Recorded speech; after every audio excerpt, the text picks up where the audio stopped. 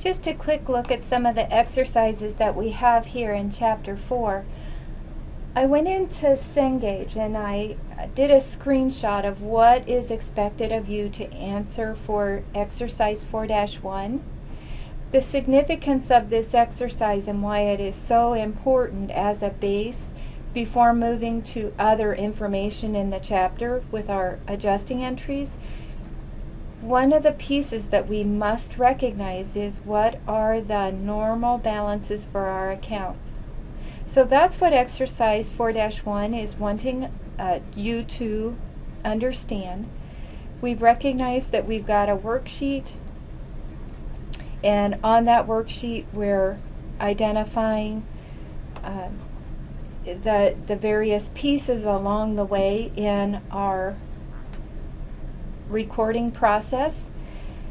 The worksheet will show us a trial balance, adjusted trial balance, income statement and balance sheet, and applicable information.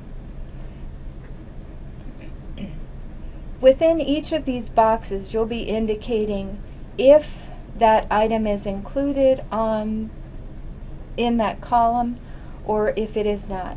So let's just take a look at their assets.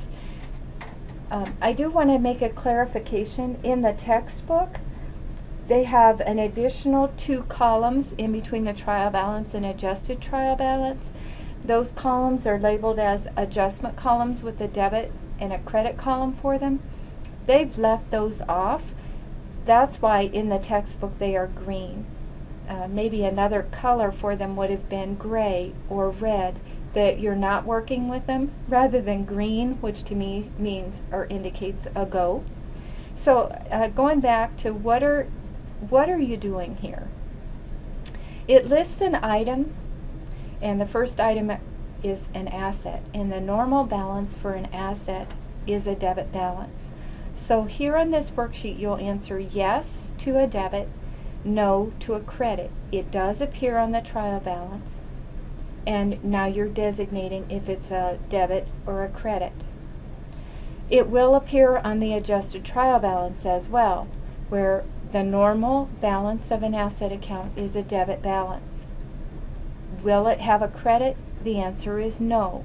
If there's a credit to our asset, it will appear in the transactions themselves. So that's why you're answering what is the normal balance for the trial balance, what is the normal balance for an adjusted trial balance. In these income statement columns you're identifying does an asset appear on the income statement, and the answer is no. So both of those will show as a no.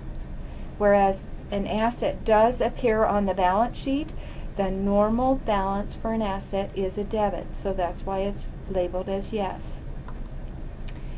If it has a yes in one column, it will have a no in the other, because that would not be the normal balance.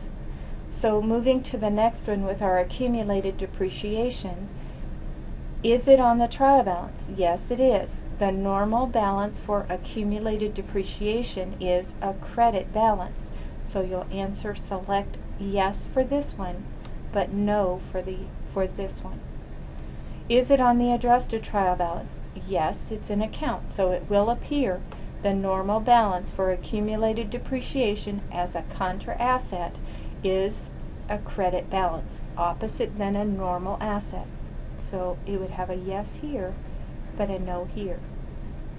Is that contra asset on the income statement? The answer is no. So it will not be either a debit or a credit in these columns. It's on the worksheet. On the balance sheet, does it appear on the balance sheet? The answer to that is yes. So we'll either have a yes here on the debit side or on the credit side. The normal balance for accumulated depreciation is a credit balance. So you will select yes here and no here. So just giving you an introduction to that. We recognize that actual account names would be listed on our worksheet, but we're just getting the theory and recognize that this would apply to any asset The reason accumulated depreciation is listed separately is because it is a contra asset. On our liabilities, that could be any liability, account payable, note payable, bonds payable, and you will indicate where is that normal balance. Is it a debit or a credit? Does it appear on the income statement or the balance sheet? The same with our capital account. It is a single account and our drawing is a single account, so you'll be thinking, what's the normal balance for that type of account? Our revenues, we can have a variety of revenues: rent revenue, interest revenue, fees earned, etc. And so any revenue account, but it will follow the same theory going across. What's the normal balance for a revenue account? So you'll select yes for that as a debit or a credit and no for the other one. Same with our expenses. Could be any number of actual account names, like advertising expense or insurance expense or supplies expense, etc. In this net income, it's not going to appear on the trial balance or the adjusted trial balance. As we're going to see, that net income figure shows on the income statement and the balance sheet accounts. If it's a net income, then it would increase our equity, as we're going to see in a later chapter. It would show here in our balance sheet as a credit, thereby the debit would be over here on the income statement. Important part for me is to get a clue as to, do you understand the proper, as a debit or a credit, that we will not have both the debit and the credit for any account selected as a yes. Of course, if you have questions with this, don't hesitate to ask.